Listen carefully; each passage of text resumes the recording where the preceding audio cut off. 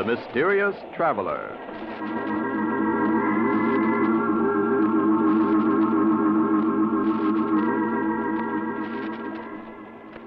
This is the Mysterious Traveler, inviting you to join me on another journey into the realm of the strange and the terrifying.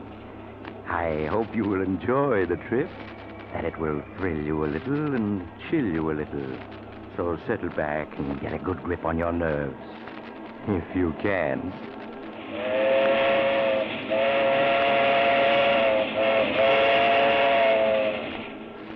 Where are we going?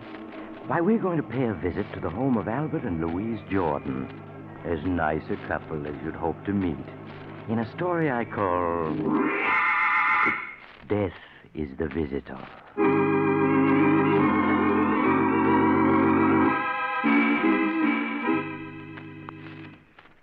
My story begins in the Jordan home late on a hot summer night. Albert Jordan is asleep and is having a nightmare about his mother-in-law. Oh, no. You can't pull the wool over my eyes, Albert Jordan. I'm on to your ways. Think that my only child was foolish enough to elope with you. But you made her do it, Albert. You made her. No. She wanted... As long as I'm alive, she'll be protected from you. Albert, are you listening? Leave me alone. Please. Darling, wake up. What is it? You were having a nightmare, dear. You don't want to wake Mother up. She needs a good night's sleep for a trip tomorrow. Oh, yes, the trip. I wish it was tomorrow already. She was gone.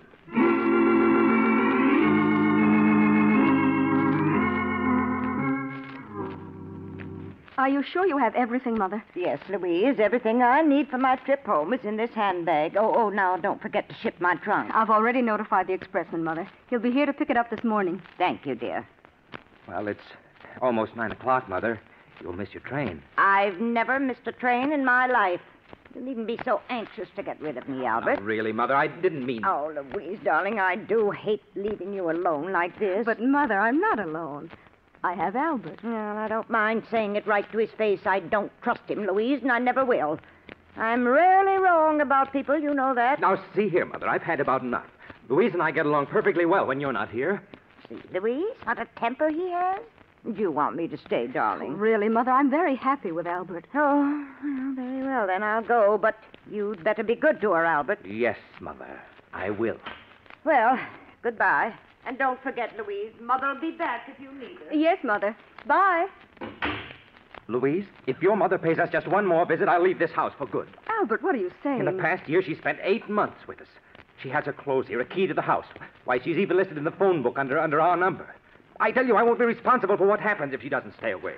I'll write to her, Albert, and try to explain. Really, I will. Make her understand that we have our own lives to lead.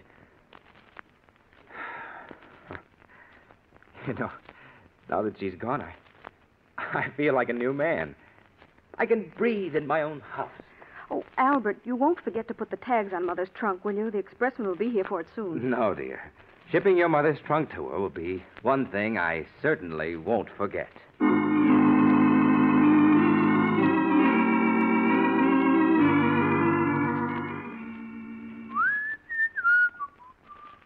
Now, let me see. This is Hortense Murdoch. 125 River Road, Ferndale, Pennsylvania. That won't be necessary, Albert. My trunk can remain here. Mother, but you went to catch your train. I know I did, but I changed my mind about going.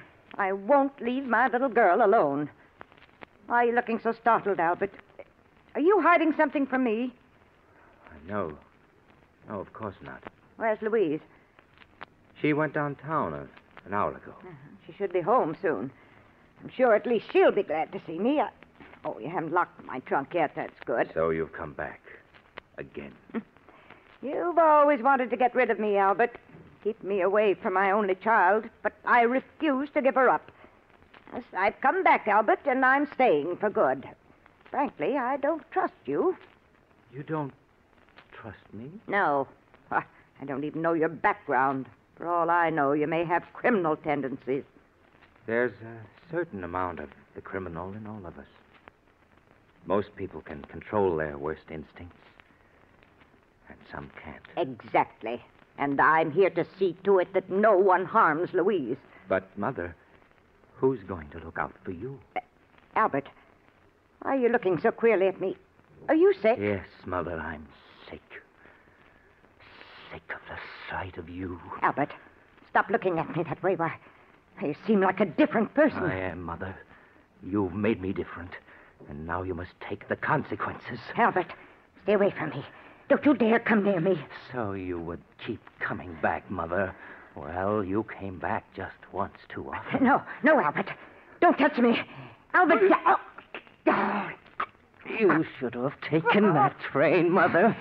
But at least now, I know you won't be coming back ever again.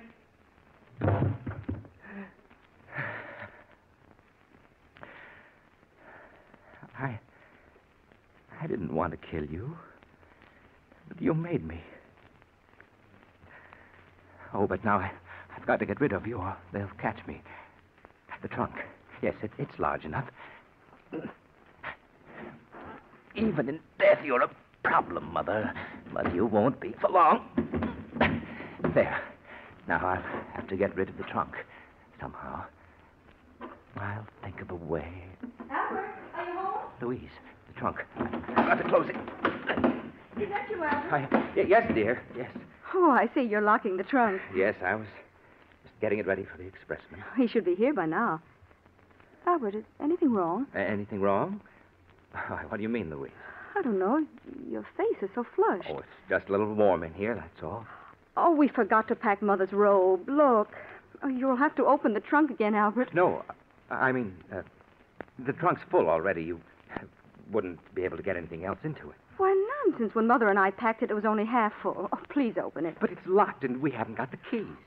Oh, yes, that's right. Mother has them. Well, we'll just have to mail the robe to her. Oh, I'll answer the door. It must be the expressman. Make sure the tags are on it, dear. The tags. Oh, you can't go to her home. Oh, if I only had time to think. Wait, yes, that's the only thing to do. Come this way, please. You'll find the trunk in this room. Here it is.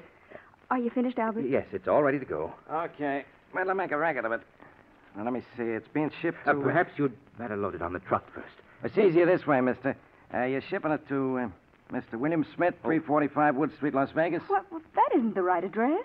Then, what is it on this shipping tag, lady? Oh, well, that must be one of my customers. I must have been thinking of someone else when I wrote it out. Yeah, but what's the right address? Oh, it's Mrs. Hortense Murdoch, 125 River Road, Ferrydale, Pennsylvania. That's right, isn't it, dear? Yes. Okay, I know your name and address. I'll put the right tags on later. That's mighty heavy. Oh, please be careful with it. Don't worry, lady. I'll get there safe and sound.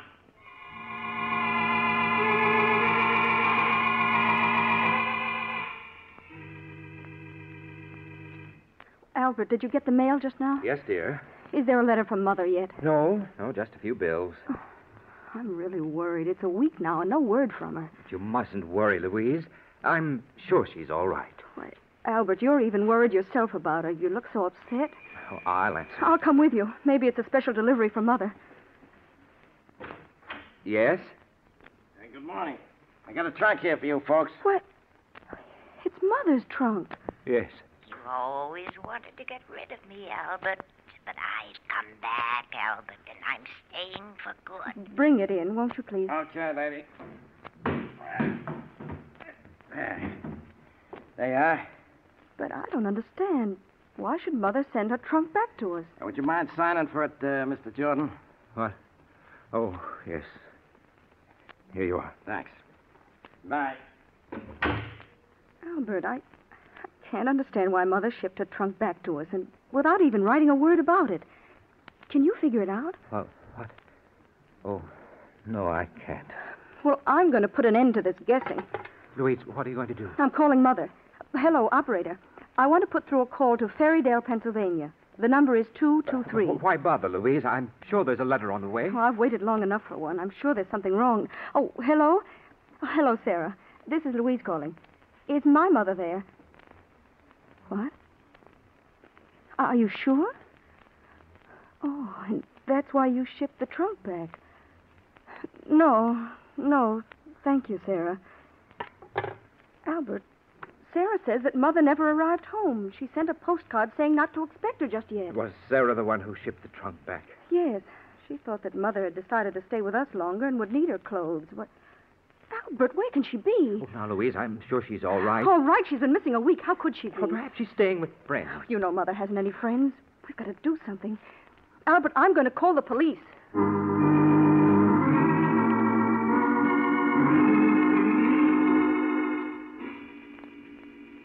The police investigated, but they had no clues, so they didn't learn anything. And George got rid of the embarrassing trunk just as fast as he could. Telling Louise he was going to put it into storage, he took it to a trucking company to ship it as far away as it could go. It was the only thing he could think of to do. All right, I got it straight, I guess, now. Mr. Richard Jones, 65 Ocean Avenue, Los Angeles. Is that right? Yes, that's right. He's my brother. Yeah, and your name is, Martin Jones. Yeah? 1635 Sherwood Road, Riverdale, New York. Jones, Sherwood Road, Riverdale. All right, Mr. Jones, now let's see. That'll be $18. Oh, well, here's 20. Keep the change. Oh, thanks, Mr. Jones. Here's your receipt. It'll go out right away. There's a truck leaving tonight. Don't you worry. This trunk will get to Los Angeles all right. That's fine. It'll be quite a load off my mind when it's gone.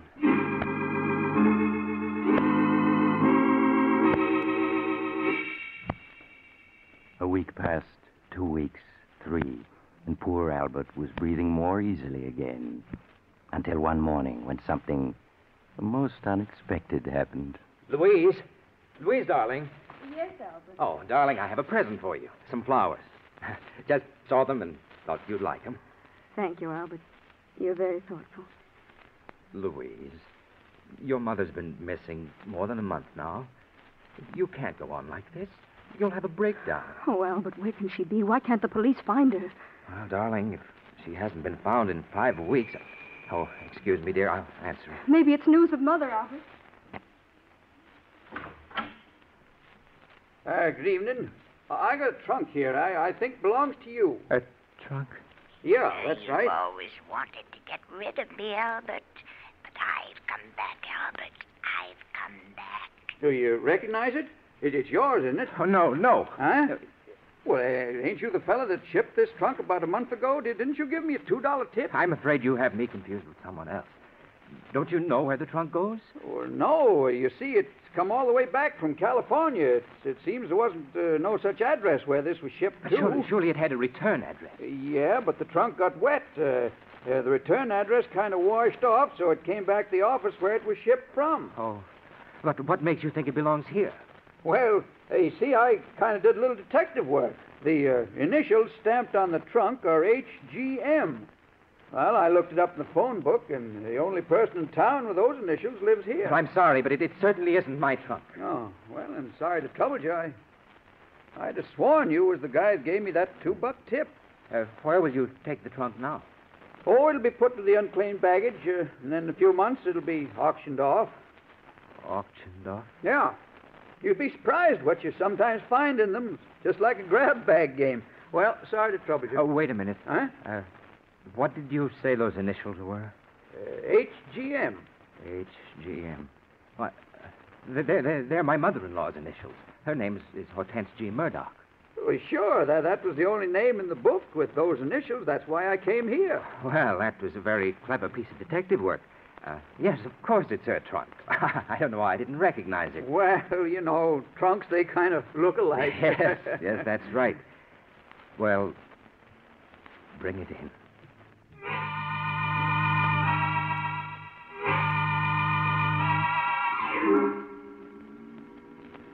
Trunks are funny things, aren't they? You have something valuable in one, and just as likely as not, it'll get lost.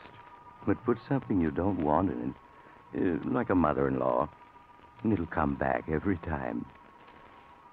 You can hardly blame Albert for being upset, especially since Louise wanted to open the trunk to look for possible clues. But Albert managed to get Louise out of the house then put the trunk onto the trunk rack of his car and started out. Several hours later, he was at the receiving platform of an all-night storage warehouse in New York. Yes, mister? Can I help you? Pardon me, but you store trunks here, don't you? Yeah, sure. We store anything in here. You want to store that trunk you got there? Oh, yes, please. Okay, I'll make out a ticket. Now, what's your name? Williams, John Williams. The address? 313 Maple Street. Yeah, but what city, mister? What city? Baltimore, Maryland. Baltimore. Okay. Charge is $3 a month. How long you want to pay for? Quite a while. I'll be leaving the country, and... Well, what is it? Anything wrong, mister? Oh, dear. I only seem to have $6 with me. Well, that'll pay for 2 months. Then we'll send you a bill. No, that won't be necessary. I'll send you a money order in a few days. I may be out of the country for several years. Okay. Leave the trunk there. I'll take care of it. And here's your receipt. Just put the number of it in your letter when you send the money. I will. I won't forget. Good night. Good night. Hey, Mr. Williams. Mr. He's gone. There's a receipt on the platform where he dropped it. The nervous type. Oh, well, I suppose they can forward it to him from Baltimore.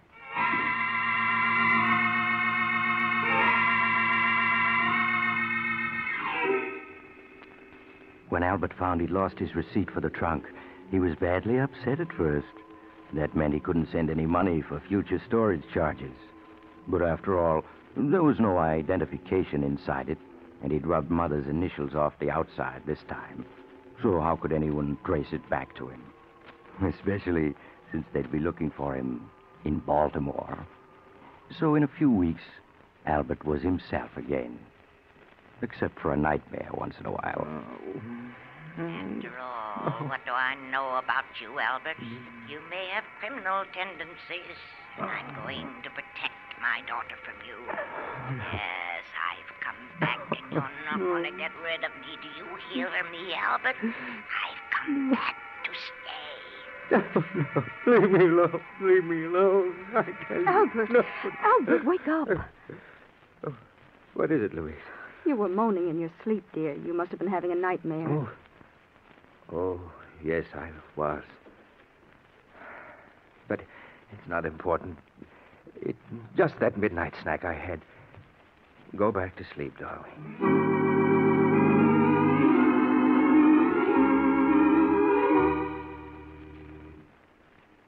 But as the months passed, so did the nightmares. And finally, Albert was his old cheerful self again. Good evening, dear. How are you? I'm all right, Albert. Fine. Say, I bumped into George Horton and his wife while on the way home, and they asked us to come to the charity bazaar tonight. That was very nice of them, Albert. Well, why don't we go?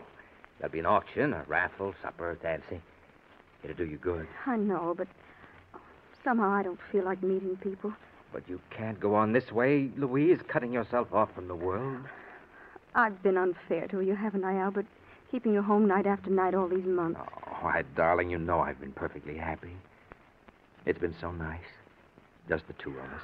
You've been perfectly wonderful, Albert, and I'm afraid I've been acting very selfishly. All right, I'll go to that charity affair tonight.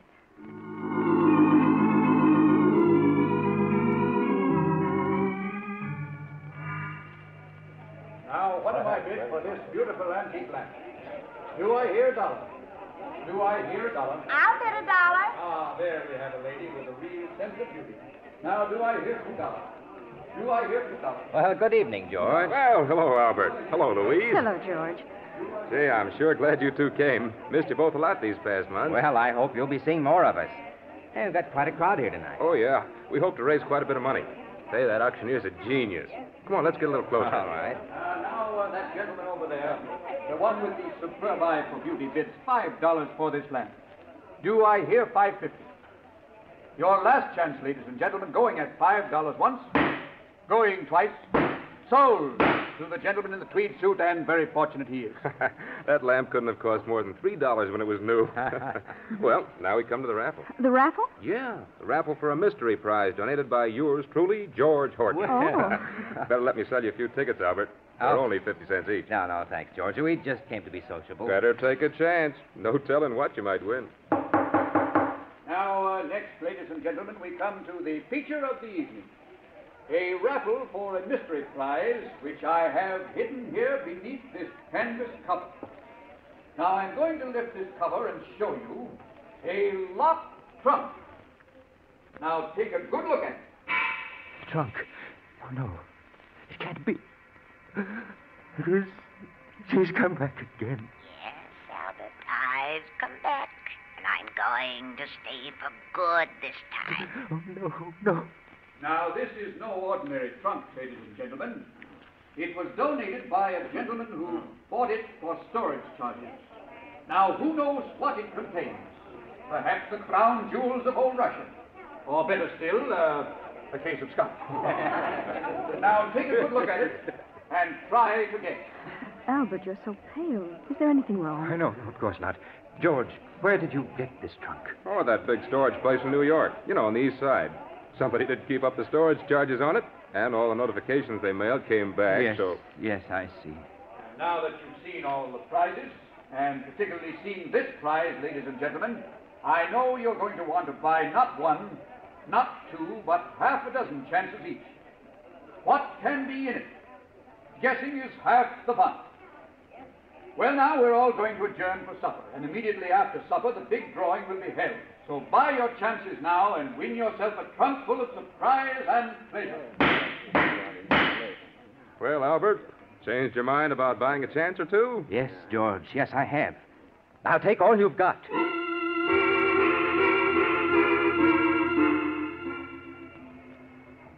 Albert, I don't understand you. You've bought every chance that was left on that trunk. Louise, I know what I'm doing. What on earth do you want with an old trunk that... looks a lot like Mother's trunk, doesn't it? Oh, no, I don't think so. But of course it does, Albert. It's the same make and color. It has the same dent there. But it couldn't be. Of course not. The idea is absurd. Darling, you're acting so strangely. You didn't eat any supper, and For now you... heaven's sakes, Louise, will you stop nagging me? I'm sorry, Albert. Hello. Feeling pretty sure you're going to win it with all those tickets, huh, Albert? I hope so. I knew the mystery of it would get you. Say, I've even got a ticket on it myself. So you'll have some competition. Oh, I'll win it. I've got to. Well, I did my best. I picked out the heaviest trunk the place had for sale. So I don't want the winner to blame me if he doesn't like what he finds. And now, ladies and gentlemen, we're ready for the feature of the evening, the drawing for the locked mystery trunk.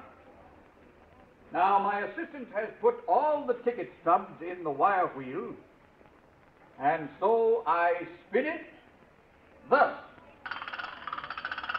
Round and round it goes, and where it stops, nobody knows.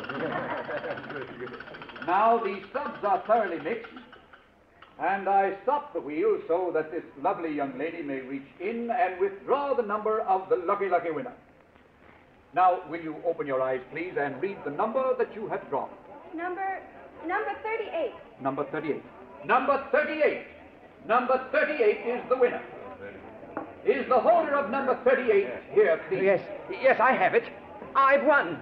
I've won. Well, good for you, Albert. Congratulations, sir. May I have your ticket, please, so that I may compare it with the stub that the young lady drew? Yes, of course. Here it is. Thank you. Now, I place the ticket and the stub together, and we... What is it? I'm very sorry. I'm afraid an error has occurred. An error? What do you mean? The young lady she misread the winning number. It is number 33, not 38. No. Oh, you're lying. I won. The trunk's mine. Now, I'm sorry, but mistakes will happen. Ladies and gentlemen, I must make a correction. The winning number is 33. Is the holder of number 33 present? Oh, yes. Well, that's my number. Well, hard luck, Albert. But I guess you don't win after all. Now, may I have your ticket, please? Yeah, sure. Here. Thank you very much. Now, ladies and gentlemen, the lucky winner, purely by chance, is the gentleman who donated the prize, Mr. George Horton. And congratulations to you, sir. And I hope you'll open the trunk now and let the rest of us know what we missed out on. I certainly will. No, he can't open it. You haven't got the key. No, but I have a bunch here that I borrowed from a locksmith, and one of them's bound to work. But you mustn't open it. George, I'll buy that trunk from you. But I don't want to sell. Hey, I want to know what's in the trunk. That's where the fun comes in. I'll give you $100. You can't refuse. 100? Well, if you want it that bad, all right. I'll give you my check tomorrow. Yeah, but there's one condition. Condition? Yep. That you open the trunk here so we can all see what's in it. Oh, no, I won't do it. Well, then the deal's off. Sorry, Albert, but curiosity has the better of me. Oh, come on. George, please, listen to me. Sorry, Albert, sorry. Just a minute, everybody. As soon as I find one of these keys at bed, I'll enter I told you I'd come back, Albert, and I have. You should have known I would. Oh, no. Darling, you're not well. Let's go home. No, it's no use. It's just no use. What on earth do you mean? You'll never be rid of me, Albert. Never. I've come back to stay this time. I think I've got it. Yeah, this key seems to be turning. No, wait. Matter, what is it? You mustn't open it. Oh, Albert, fun's fun, but No, after all... I had something to tell you. She's beaten me. I can't keep it hidden any longer. That's right, Albert. Tell them it's the only way you can ever be rid of me. Go on, tell them. Well, Albert? I did it. I killed her. Did what? Killed who? Albert, what are you talking about? I killed Louise's mother. Her body is in that trunk. Oh, no. Albert, that's a very poor joke. Oh, it's no joke. I thought I could get rid of her, but I can't. She keeps coming back and coming back and coming back, and I can't stand it any longer. Go on, open the trunk now. You'll see I'm telling the truth.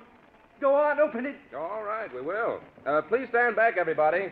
Come on, stand back, all of you. Auctioneer, help me, will you? Yes, sure, Mr. Wharton. I'll undo this catch now. There. All right, now lift her. Albert, this trunk. Why, there's nothing in it but old books.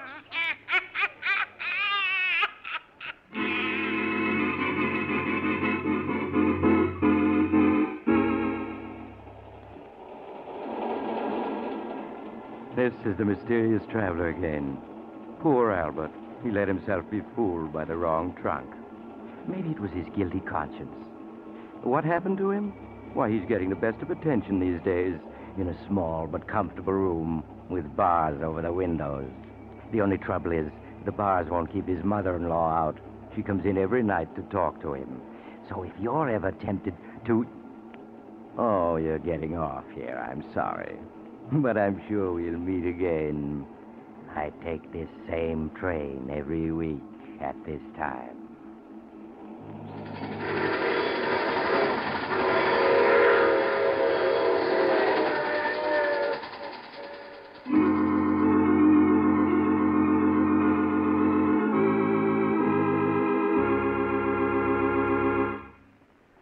You've just heard The Mysterious Traveler, a series of dramas of the strange and terrifying. Listen next week over most of these mutual stations to a tale titled Murder is no accident. Another Tale of the Mysterious Traveler.